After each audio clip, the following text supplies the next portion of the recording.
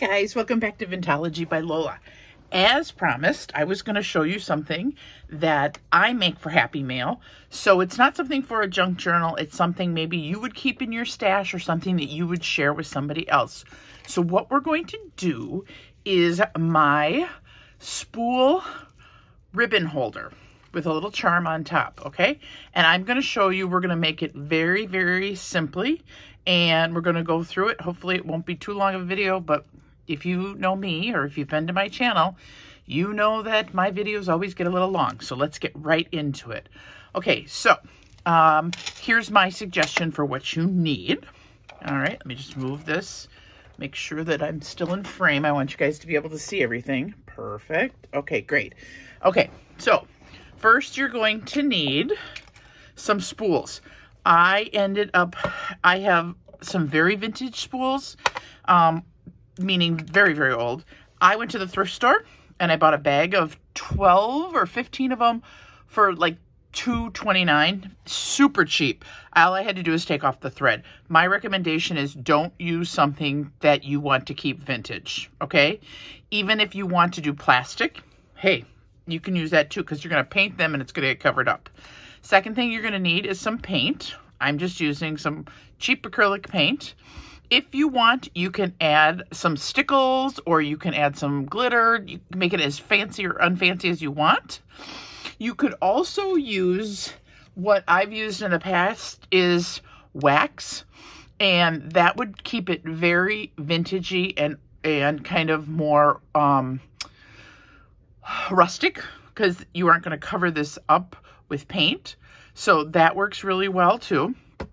Then you're going to need some heavier gauged wire. And I can't tell you what gauge this is, you guys, because it came off my spool. And my spool lost the top, which gave the information. I just don't do really fine. So think of kind of like heavier than a fine for making a bracelet. Gosh, I'm not really good at the gauges. I can't remember if it's the higher the number, the thicker the wire, or vice versa. So I'm just going to say use what you want, okay? And then you're going to need a paintbrush. You're going to need something to wrap your wire with. And I am going to use my favorite 3-in-1. You can use super glue because it dries a lot faster. You can use wood glue. I use this one just because I've had a lot of success with it, okay? So how are we going to start? We are going to start with your piece of wire. I do mine extra long just in case. And then I take my Tim Holtz tool and I just spin it around to make a coil. And you aren't making a big coil. Okay. You're going to make this coil, right? And so that's really a good coil. I'm going to press it down.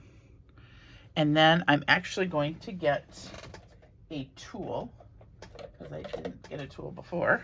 Sorry about that. Thought I was so organized, huh? And I try to turn that little piece in so it doesn't stab anybody, okay? Then the next thing I'm going to do is I'm going to turn my wire up so it looks like this, okay?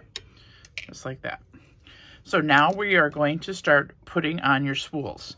Now they don't have to be the exact same. They don't have to be the same width. They can be different sizes. The only thing is you want to make sure that you have something to glue together. So this one may be bigger, but I need to center it so that when I glue it on here, I can still get the wire through. So I'm going to put this as my base, and I'm going to put this on first. And before you start, you want to make sure that this isn't going to go through. So what I usually do is I just kind of play with it and get it kind of flat. And it's, you know, you guys, I've done these many times. I have yet to have the bottom perfect, but I don't think anyone's looking. You can spread it out a little bit, and then I flatten it, okay?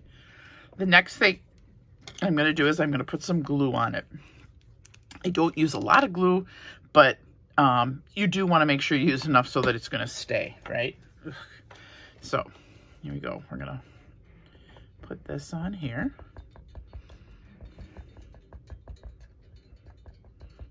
Okay, and now I'm going to take my next spool and I'm going to slide it on. Okay, slide it on like that. and then I'm just gonna hold it for a second. And if you guys have used 3-in-1 or Fabri-Tac, you know that it doesn't take a long time to set up, right? So then I'm going to just hold it for a second. The other thing I want to mention is you can see this one I took off the label, so there's nothing on it. These were actually older and they have writing on them. And here's another one that has writing. I try to make sure that I don't have a plain one or one where you can see the paper on the top. I try to do one on the top that has some sort of writing on it, or it's nice and clean, okay? So then you're gonna keep continuing. Now, I usually do 6 or 8, but you can do as many or as few as you want. Maybe you only wanna do 3. That's fine. It's totally up to you for how many you wanna do, okay? And again, my whole idea for doing these little tutorials was not necessarily to even teach you guys something, but to show you how easy some things are that maybe you haven't tried yet. So I'm just showing you the way I do it, and you may find a better or easier way. And hey, that works too, right? I just like sharing my ideas. I don't necessarily like doing the tutorials, but I do like sharing my ideas. Because there's a, you know, you guys, it's kind of like when I taught. I mean, there's a lot of prep to doing this. I mean, yeah, I could reach for stuff and grab stuff and do it kind of off the cuff. But I don't know about you. I don't feel comfortable doing that. Because that would be the moment I couldn't find something, or I would have to, you know, wing it. And sometimes I'm not that person. I like getting my hands dirty, but I like having what I need close by. Does that make sense? I don't know. Must be the art teacher in me or something. I'm not sure. Okay, so you can see I'm just kind of doing this, making sure it's all good, right? Making sure it's all good. Okay. All right. And I'm not going to use all of them. Let's just do 5. So I'll put one more on. We don't want this to take until tomorrow morning. And we know that with my chatting and not concentrating, we could do that. You know, even when I was in church and I was going through confirmation, even the pastor came up with a nickname for me, and that was Babbling Brook, because I talk so dang much. Everything should be social as far as I'm concerned, right, people? So that's why I'm not a great person online, because if you want to learn how to do it and you don't want to be sitting here listening to me jibber jabber, my station, my YouTube channel is not for you, because I do a lot of peripheral talking, right?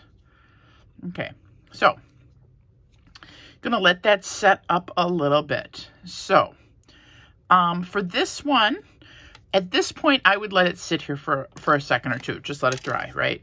So then maybe what you're going to do is you're going to decide on what you want for your charms. So all I do for my charms, super simple. I pick out a couple things that coordinate with whatever colors I'm doing. So obviously, you can see I did pink here, so I was trying to do things that coordinate with the pink, right? This one I did pink just because I had everything out, and I thought, okay, I'll do pink, or I could even do white if I wanted. I take a little bit of chain, and I put on 2 anchor beads, and then I go in between every other one and put a charm on it. And then in the half, maybe 2/3 of the way down, I split it in half and I put a jump ring on it. Now you could put a clasp on it so that the person who gets it as a gift could take this off, and if they wanted to, they could use the charm for something else. I leave it on there because personally I think it looks really cute, and even if you use all the ribbons, you can reuse it again, right? Okay, so this may not be completely dried right this minute, but I'm going to show you what I'm going to do next. If any of you have done beading, you know how to make a loop, right? So I'm going to go like this, and I'm going to come back around, and I want my loop to be kind of big, okay? So I'm going to take this, and I'm going to bring it up like that a little bit. And this is not traditional beading, okay? And it can be as sloppy as you need it to be because you're going to cover it up with a little piece of ribbon, okay? So I'm going to pinch it, and then I'm just going to start twisting it, okay?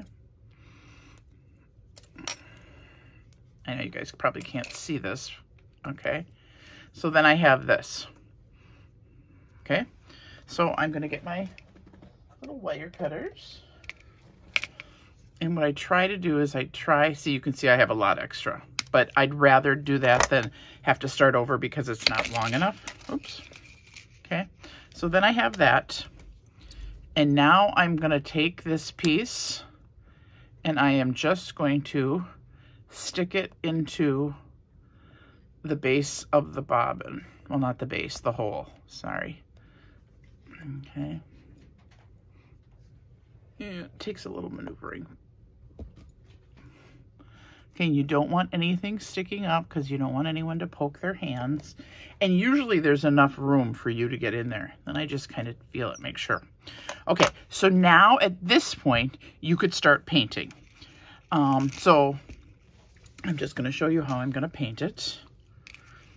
Okay, and if anyone's painted wood, you know how to do this. If you haven't, well, there's really nothing to it. It's a paintbrush and paint, and you paint the wood, okay? Pretty self-explanatory. Oops, but don't get your pins in the paint because you don't want to get paint on your ribbon. So then I'm just going to paint all this, right? And you can do as little or as much as you want. And with one coat on the wood, I have found that it gets super absorbed, meaning the wood just sucks the paint up. So I start at the top and I leave the words alone. So I don't paint the top and I don't paint the bottom. I only am painting everything in between. Okay, so this is the easiest way I do it, going up like that. And I make sure it's painted all the way around. So what happens is when I'm done painting this and I get down to the bottom, it's usually dry at the top and I can put another coat on. Okay. So I'm just gonna keep painting this. Hope you guys are having a nice week. It's Friday. Hopefully you have some fun stuff planned for the weekend. I'm going to be helping out at church because my granddaughter is going to be at a retreat because she's getting ready to make her first reconciliation, or maybe some of you don't know, that means her first confession tomorrow. And then in 2 weeks, she will have her first Holy Communion. So it's kind of a big deal. And I said, well, you know what? I said, then let me bring lunch for everybody because I wanted the teachers to not have to do anything for the retreat. So I'm taking lunch over there. And before I do that, I'm going to have coffee with somebody. And then get the fun job of doing taxes on Sunday. Yippee, because we're just going to stay for Mass at 4 o'clock. So then that leaves Sunday to do the job of, I know, we wait until the very last second every year, you guys. I know some people do it like as soon as they get their W-2s or whatever you need. I never can remember the name of them. But I am like, nope, because every year we got to pay. So they're not getting my money until the very last second, you guys. And of course, I'm stressed out the whole month of April thinking we have to do taxes. We have to do taxes. Yeah, well, and my husband's great because we just do it on a program. And he downloads it. I fill out all the information, do everything, and then he double checks it, and then we just send it in. So it's not that. It's just, it's putsy. Wouldn't you rather be doing something other than taxes, right? Well, maybe some people, if you're an accountant, you probably love it. But for me, ugh, no thank you. So many other things I'd rather be doing. Okay, so that's that. I would usually go back up to the top and do another coat, but because I want it to dry so that we can move on with this tutorial, I'm just going to let it dry real quick, okay? So there's that. So see how easy that is? Super, super simple. Let me grab a wipe and wrap it around so it doesn't, my paintbrush doesn't get hard. And I learned that trick years ago from Tim, because I used to quick run and wash my brushes right away. And then I don't know what he was doing, but he goes, oh no, I just wrap it in a wipe. And then when I'm done with it, then I go wash it out. But the wipe keeps it moist and it doesn't get hard. I'm sure a lot of you already know that. Okay, so while that's drying, I do want to talk about something else. I put pins in here, right? And even with these short little pins that I have, you still get poked. So what I do, once I put them in, is I use my wire cutters and I take off the ends. So they're still a little sharp, but it doesn't have the point anymore. So then the person you're giving it to doesn't poke themselves. And I've tried to stick them in to the lace so they don't come out the other side, but somehow almost all of them come out the other side. So there's a pokey thing at least on 1 or 2 of them, okay? So my suggestion is that you either find the teeny tiny sequin pins, you can use Garmin pins, you can use washi tape. I just happen to like using the pins and then just clipping the end of it, okay? So now with this one, just to give it a little bit more pizzazz, I just took some stickles and I just put it on my finger because you guys know I'm more of a finger person than I am a brush person. And of course it won't come out now. There we go. You know, just a little of this, right? And just added it on here and just kind of went through and added a little bit of sparkle, okay? You can do as much or as little, or you don't have to do any if you don't want, right? And if you want to really do it, I'll just put this like this. This is another way. You just put it on, turn it, right? I'm not showing you anything you don't know. I'm just saying this is a suggestion. They aren't going to actually see it, but you do see it in between the spools. And when they take it off, kind of a nice little surprise, right? To see the sparkles. Okay, so I'm going to move this, okay? And I'm going to put the cover on this. We're going to move that out of the way. Move my pins. Move my wax, okay? There we go. All right, so you don't need the glue anymore. So you only need the glue really at the beginning, okay? So the next thing I'm going to do is I'm actually going to attach my charm. And I do that next because I can let the rest of it dry and I can decide what ribbons or what twine, or because you can do just about anything on here that will fit in between here, which I should note now. The larger the spool, meaning the height, right? I shouldn't say the larger the spool. The taller the spool, the more ribbon choices you have to make. This is an inch, and really I think it's about 5/8 in between. So you can't do any of your wider ribbons unless you don't care if it goes into the next spool. Okay, so you have to do ribbon that fits in between here. Okay, does that make sense? I keep asking you like I'm going to get a response or something, right? Sorry. Okay, so you're going to open up your jump ring. Okay, and let me grab my tool. Okay, so if you've never seen one of these, this is to open and close a jump ring, and I only have a ribbon on it so that I never lose it. Okay, so if this were closed like this, right, I'd hold on to it with the tool, put it in, and it just opens it. It will change your life if you don't have one. Okay, and I'm just going to put this on here, and then you put this back like this, and you just move your finger, and it closes it, and it's done, right?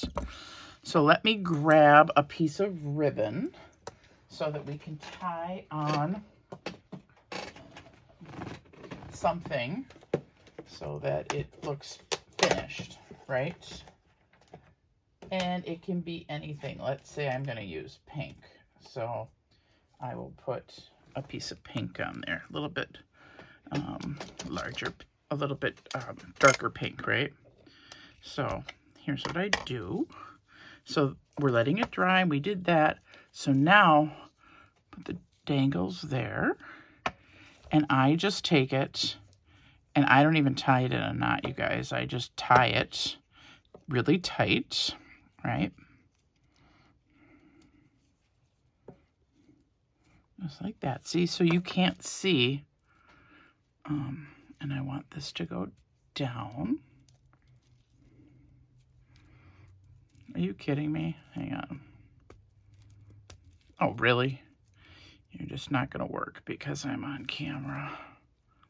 Okay, I need to take this off, you guys. I did it too high up on the ring. I want it to be on the base. So I'm going to slide it down, okay? And now I'm going to retie it, okay? And just pull it. And then for me, I just always cut it on an angle. Try to make it a little uneven, right?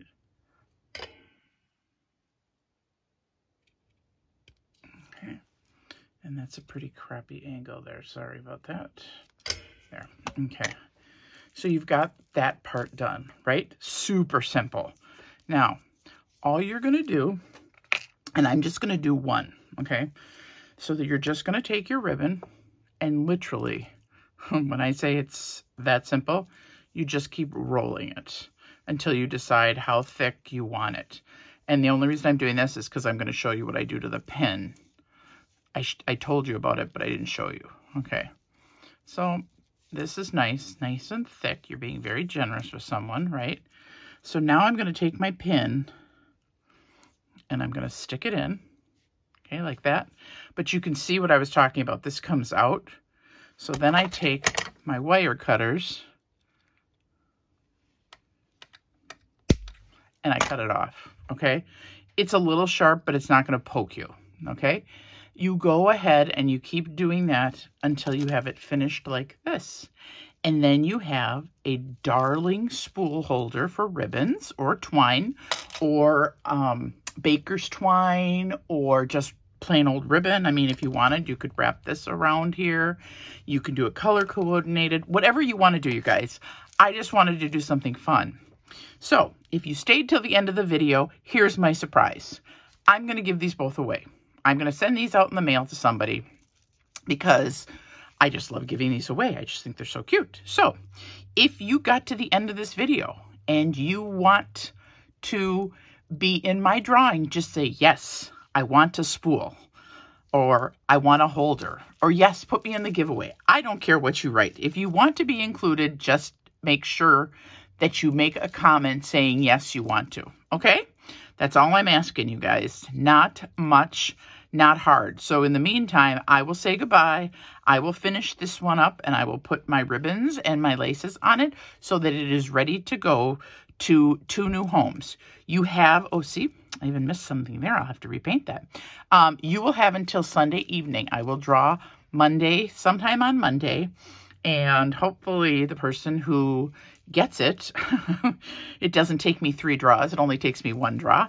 And I will send out these 2 little ribbon holders to their new owners.